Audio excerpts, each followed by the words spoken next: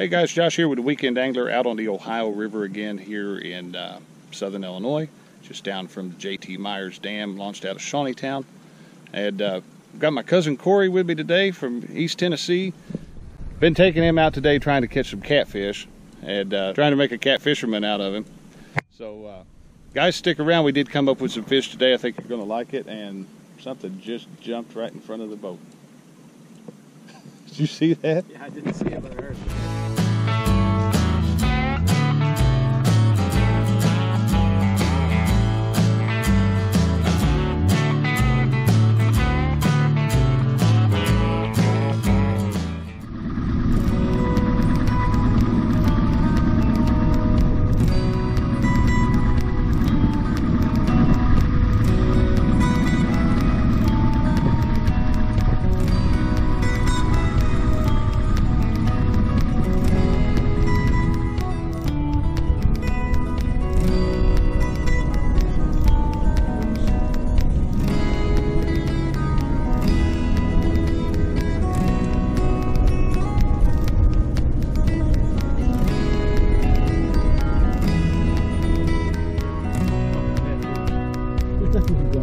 We don't have a net.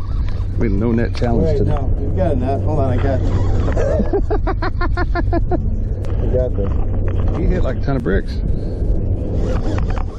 Drifting cat. He's still pulling drag. We're getting ready to see him. I bet he's about 15 or so. No, he ain't even that.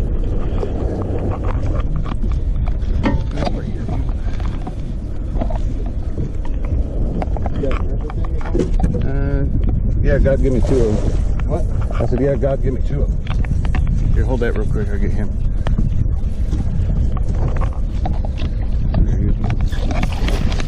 I'm on.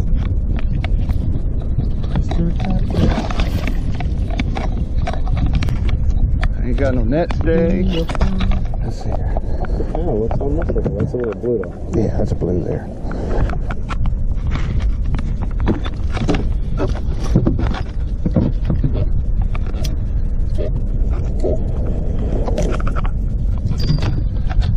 One drifting. That's no. Is it a fish? Yep. Got him? Yep. All right, guys. We're gonna have double. We'll have triple. Whoa. All right. See you, buddy. I got him. I don't think this is a fish. Nope. That's still a fish. This? Yeah. Yeah, get that rod tip up, he's gonna run. Alright, that one broke off.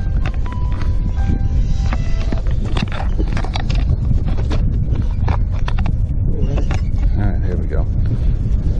As we sit on anchor this morning for a minute. Oh, Cory, you got much better one there.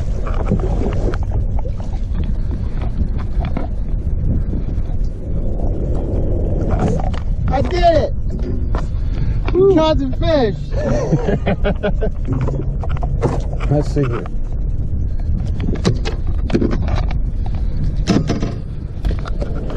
You look nothing like a cat. Here you go. Sweet, you wanna grab him? Just grab him right up underneath the belly. Support him. There you go. Hey, good. You won't. That works too. I usually let him go a little easier than that. He's fine, but I usually let him go a little bit easier than that. All right, let's see. We broke one off, but that's fine because we've got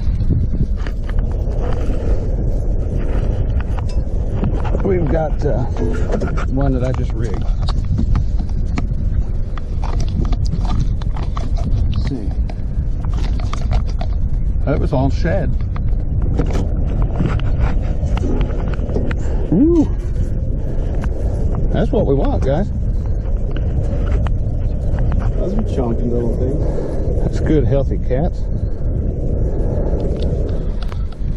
Hi, guys. We're, like I said, we're out here drifting today on the Ohio River, just down from J.T. Myers Dam, just upstream of the confluence where the Wabash flows out into the Ohio. We spent the morning anchored up, didn't have nary a bite, and we got out here, started drifting. We're out here on the main channel of the river. We're down about anywhere 30, 35, 40 feet, depending on what we've been running through here. Just dragging some Carolina rigged shad with a get this back in here real quick, and we'll get one more bite. There's the one I just rigged. There was obviously a school of catfish there, correct? Oh yeah, we can actually. What was making them hold up there? What was it? Something they'll find a spot that they like. Now, whether there might be a depression down there that they were. Well, yeah, I can something imagine with this. It's kind of hard to tell sometimes. Yeah, there's something in there. Something in there they like. Let's get another shad here. We got one moon eye, guys. We caught one at the boat ramp, and we'll mess with that thing later. I've got it alive back in the live well. So we'll get this up. I'll show you guys what we're doing rig wise here while we're getting everything going. And we got longer leader today since we're dragging. Got peg float, bring it up. Down here, sinker slide. This is a boneheads dragging weight here. This one happens to be a 1.5 ounce. And we're just gonna put this out.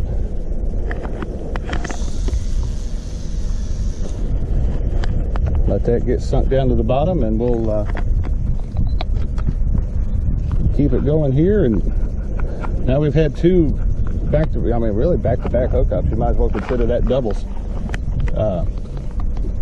We're still running over some more fish down that way, so we'll try to do that. If we don't hook up, we'll give a little bit further. We'll go back up and hit and run this drift again, maybe just a little bit further out, and see if we can find where the fish are holding up. But that ain't bad. That's two quality fish here, you know, within, well, you guys saw a minute of each other. So we'll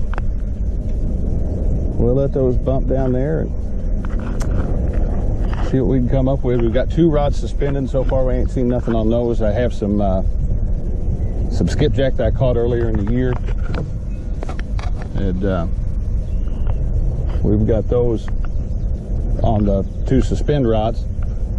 Pulled them out of the freezer this morning. I didn't have a whole lot of bait in the cooler, so we're working an area, just like I said, working this main channel.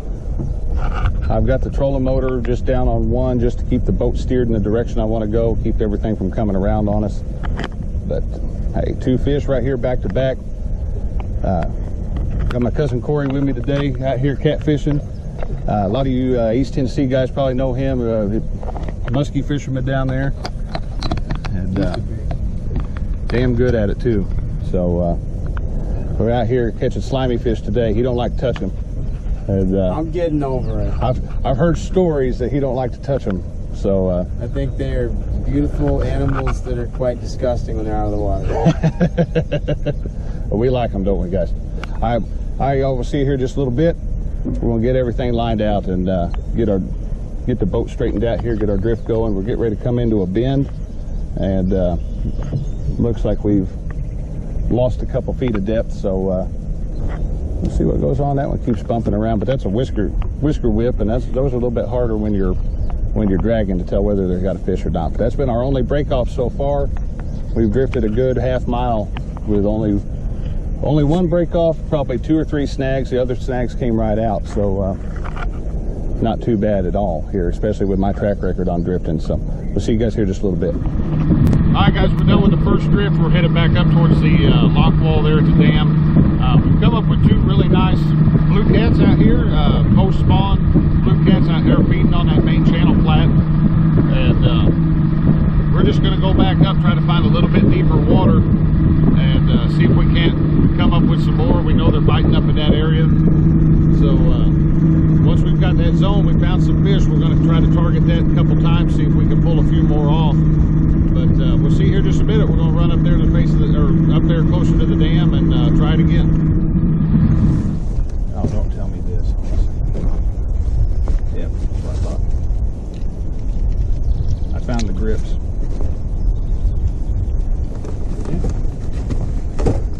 we've got them now. They were in that bag and I forgot about them. Yeah. Just push that one. Oh, come on. No, he's there. He's there. He's not very big. Oh, I got another line too.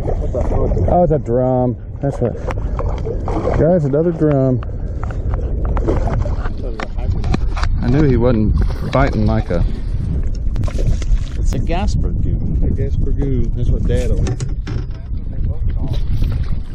Gasper goo.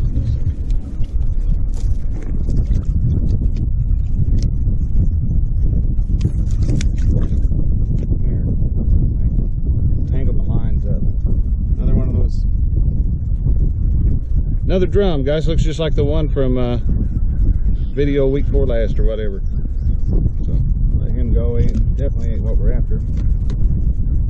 He went along for the ride for a minute. All right, guys. Barring a hookup during this, I think we're going to go ahead and call it for the day. We caught those 2 nice blues earlier this morning on that first drift. Turned around, went back through the same spot and caught that 1 drum. Guys, this past 3 trips out here, I've caught a drum about that size. Again, they're fun to catch, but it wasn't what we were really looking for today. But got out here, got to do a little bit of moving fishing. That's something that I don't do enough of, I'm sure. It's not something that I have a whole lot of confidence in, and that's simply because of how much time I spend just snagged up anytime I try to do this. But weight of the day was a 1.5 ounces of boneheads dragging weight. And using that, there's just enough weight to get us on the bottom, and not enough to keep it pinned down there so that it couldn't move. Plus, it's got a very low profile when it goes through the water, and it's flexible. So I started using those. I'm not getting hung up nowhere near as much as I was. It actually makes drifting a little bit more enjoyable when you're not spending all your time retying. But I don't know. Would have liked a few more fish today, but I also would have liked about maybe 10 degrees cooler and some wind and some clouds, but beggars can't be choosers, I guess. So guys, as always, I want to thank you for watching my videos. Appreciate you sticking around. I hope you enjoyed it today. If you did, hit that like button, and if you're new to the channel, hit the subscribe button if you would.